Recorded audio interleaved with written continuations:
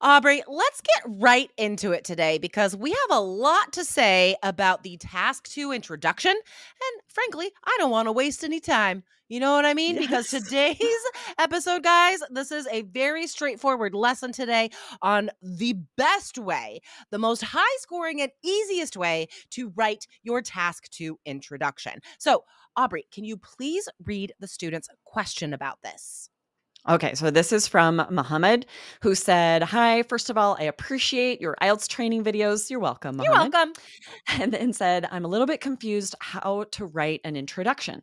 Some places are saying that you need to write 3 sentences in an introduction, with the first being neutral or a background sentence, the second paraphrasing the question, and the third being your opinion sentence, while others are saying that the first sentence should be a paraphrase. Kindly clear up my confusion."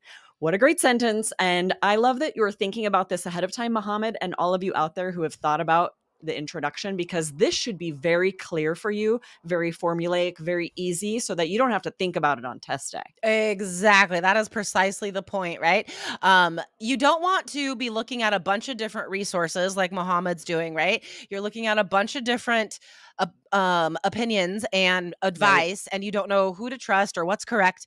And honestly, like, I mean, any of those could be fine depending on the language you choose and how direct you are. You know what I mean? Like it Right. depends on how you're writing these things. Like that could be fine. First sentence background, second sentence paraphrase, third sentence opinion could work. But guys, what you need to do is choose one system that you know you can trust and just do that. Okay. So we are going to give you our own strategy for how to write the introduction today. And this works for both argument and opinion. And next week, guys, we're going to talk about the problem solution introduction. Okay. So let's get to this structure. What do we recommend doing in that first paragraph? Yes, and stay to the end because we are going to give you introductions for 2 different task 2 essays so that you can see how you will do this on test day. So for the first sentence is a paraphrase. You don't necessarily need any other background. You want to save time with your introduction. So the first thing you're going to do is paraphrase that test question. Exactly. So all that is, guys, is identifying the keywords in the question. What are the most important words, points in this question, and putting that into your own words. Okay. So I wouldn't say like it's not as easy as just saying like write the question, but in your own words.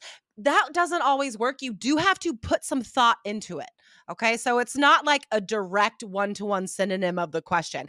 You're paraphrasing the question, but what you're doing is you're introducing the general topic. So it's a general sentence.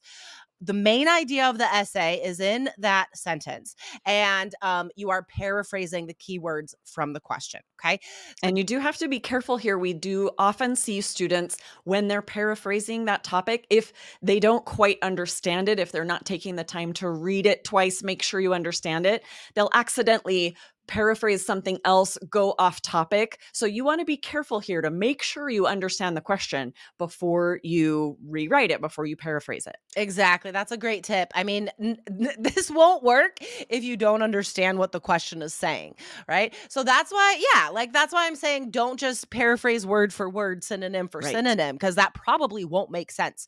You have to understand the question's meaning before you can paraphrase. Okay, awesome. Awesome tip. Okay, so first you rephrase the test question. That is how you introduce the topic of the essay. You do that right away in that first sentence, guys. And then after that, you will have 2 more sentences that give 2 opinions. So you describe the other opinion, right, that you don't agree with. You say, some people believe blah, blah, blah. And then you give your opinion. You say, however, I feel that blah, blah, blah. So we have 2 opinions, right? And your opinion is one of those. And what is the last sentence of the introduction? Yeah, your last sentence will be a thesis. You are creating a map here for the examiner so that they know what to expect in your essay. Are you going to share reasons for both sides? Are you just sharing an opinion essay with just reasons for your side? You want to make that very clear in this thesis sentence. Exactly, exactly. So like Aubrey said, this thesis statement, it's a general statement, right? But it is very important because you are telling the examiner what they will read in the body paragraph. Like Aubrey said, it's a map. Okay? That's what the whole introduction is. The whole introduction is a map. So the examiner knows the topic of the essay, what opinions are going to be discussed, and what exactly you're going to do in the body, right? That's it. All right, let's get to these examples. Aubrey, can you read the first task 2 question? Okay, so our first one is most societies are based on rules and laws. If individuals were free to do whatever they wanted, society could not function. To what extent do you agree or disagree? Agreed. Okay, but let's get to the example paragraph. So Aubrey wrote this paragraph. It is fantastic. So, first we rephrase the test question. We introduce the topic of this essay. So Aubrey says, "For centuries, civilization has relied on the rule of law to keep order." What a fantastic paraphrase! I Well, love it. thank you. And then you introduce both opinions, right? The other side and your side. So continuing with this introduction, some believe that laws are unnecessary, but it is my opinion that chaos would reign if citizens were not governed by laws. What a fantastic phrase. Chaos would reign. Sounds so like mythological. Um, and then thesis statement.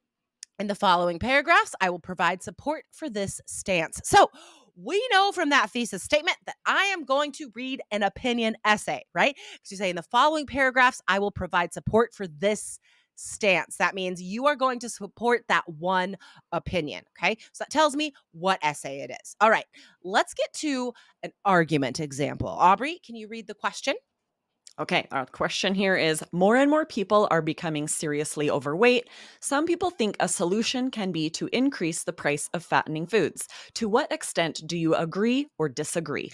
And what a tricky little foxy question this is because I think students would look at this and think, "Oh, problem solution," and they might structure their essay Mm, incorrectly, right? Like it is yeah. essentially an argument essay, right? So you have one opinion to increase the price of fatty foods, and then the other opinion is no, that won't work. We'll do something else, right?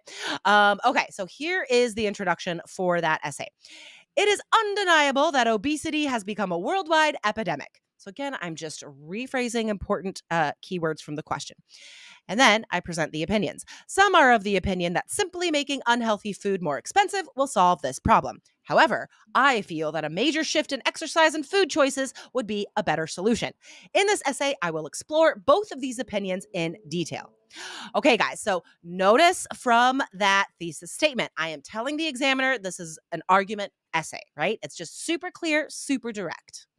Yes, and one thing to point out here, I love how you noticed that the word solution in this essay could really throw students off. You know there are problem solution essays. You have to be careful. This is IELTS trying to trick you. Yeah, So don't fall for that. You need to really read this question twice, make sure you understand what you are being asked, what should your opinion be about in order to answer this question. And another thing here, Muhammad's sort of asking like, how many sentences do I need? What exactly should be in each sentence? Notice that this introduction has 4 sentences. It's not about how many sentences you have. It's about what needs to be included in this introduction. yeah, totally. Yeah, it should have 3 to 4 sentences, right? Because those two opinions can be combined into one sentence or two different sentences, right? That's the only sort of flexibility there. Yes. So I think the biggest takeaway today, guys, is that it is vital in order to stay on topic, in order to write a good introduction, that you read the question a few times Definitely. slowly. Like, make sure you understand what it's saying and what kind of essay it's asking you to write. Awesome. I'm excited for you guys to go in on test day knowing what should be in your introduction. This should be fast. You do not want to spend a lot of time on test day thinking about what should go in my introduction. What should this? You should have practiced so much ahead of time that you're able to write the introduction very quickly. Exactly. Exactly. All right, guys. So if you are ready for a complete system of strategies, everything you need to get the score on IELTS that you want, check out our online course. Go to allearsenglish.com/KEYS. Awesome. And we will see you guys next time. All right. Sounds good. Bye, Aubrey. Bye.